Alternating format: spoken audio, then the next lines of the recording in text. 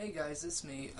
The group I'm in on Vampirefreaks, called Examine, if you're on Vampirefreaks, I would definitely check them out, has recently started a thing. Originally, you could post info about yourself and people ask you questions.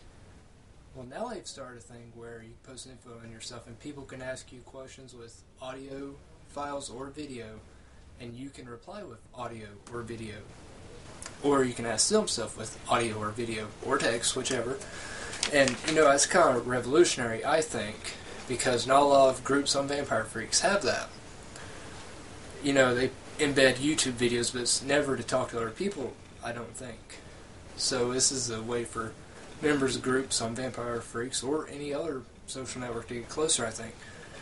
And to that I say, Viva Revolution! Anyways, awkward moment. On to the questions. BRB Exploring asks, congratulations! What'd I win? You are one of the few humans to survive the apocalypse. Well, I'm a survivor. I may be one of the few, but I'm few and proud survivors, so okay. What fictional post-apocalyptic world do you most hope the world most resembles? I thought about this. The zombie apocalypse, because I love 28 Days Later and Resident Evil. And since it's fictional, I can use the infinite ammo code from video games and just maw down all the zombies.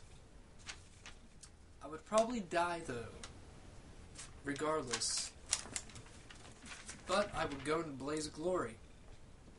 And the reason for that is I've dreamt it. I dreamt that the zombies got down into my bunker, and I stuck a grenade in the first zombie's mouth and pulled a pin and took off running. And then the whole place just exploded. I mean, oil cans and stuff blowing up, and the place was blown sky high. I went out in a blaze of glory, though, and I took them with me. BRB Exploring also asks, is it hard for you to differentiate between friendly and crush-type feelings for people of the opposite sex? If so, why does this happen? I think it varies person to person, because you can never tell if someone's just being friendly or crush-type friendly, as in kind of flirting with you. People have different methods of going about it. So, I'm the shy type. So what I do, if I like someone, I keep it to myself, and I see if they start leaving bigger hints than just being friendly to me, and then when I'm 100% sure that they like me, then I'll start talking to them in the crush sense. So I keep it friendly unless I know positively that they have a crush on me. Emo Nail Polish asks, do you have any hidden talents? If so, explain everything about it. At what age did you learn it? And can you show us?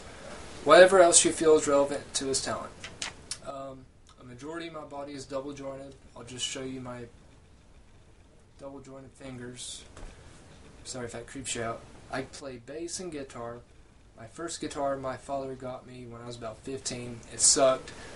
You plug an amp into it, you couldn't get distortion. When I was about 17, he got me a better guitar, Dean, which I practice on constantly. Graduation, my grandpa got me a bass guitar, and I got into bass because of Nikki Sixx from Motley Crue.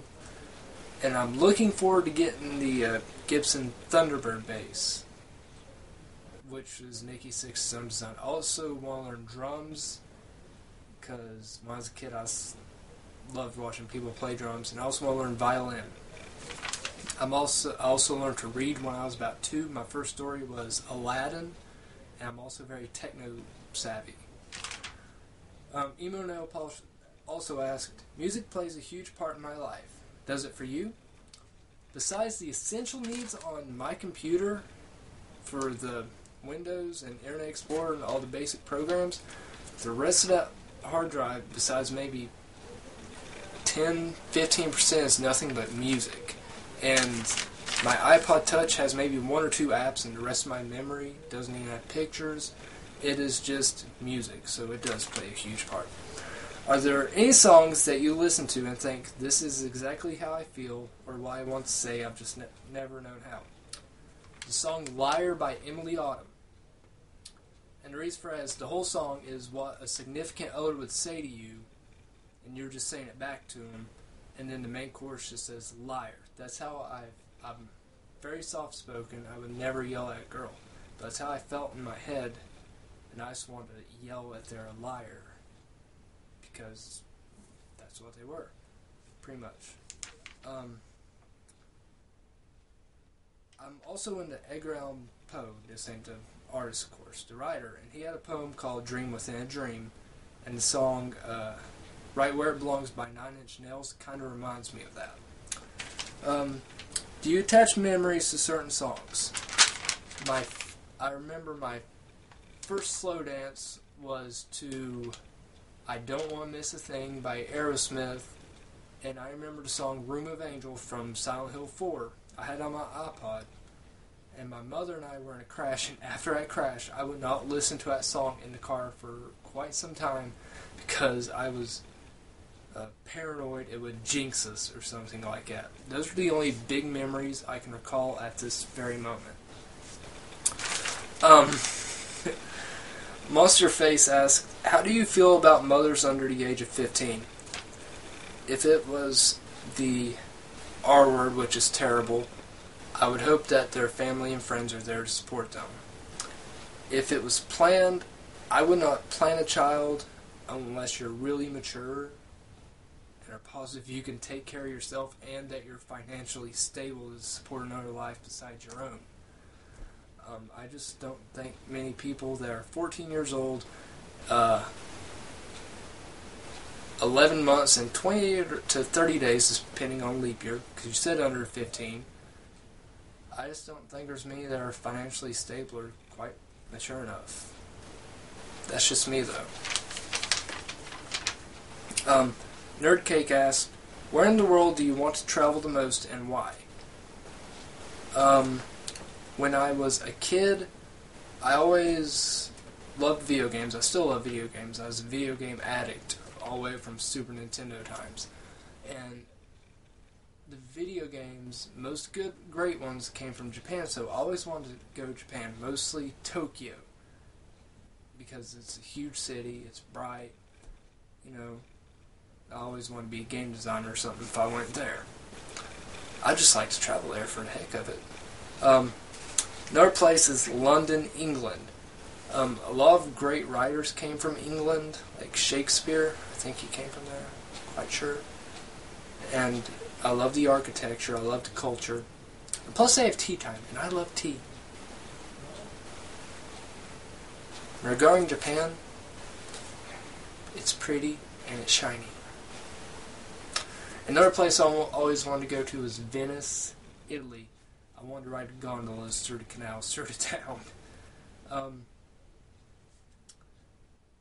That's all the questions I got here. Keep them coming. Leave them in the comments. Or if you're in examine on Vampirefreaks, keep them coming. I'll keep making more videos.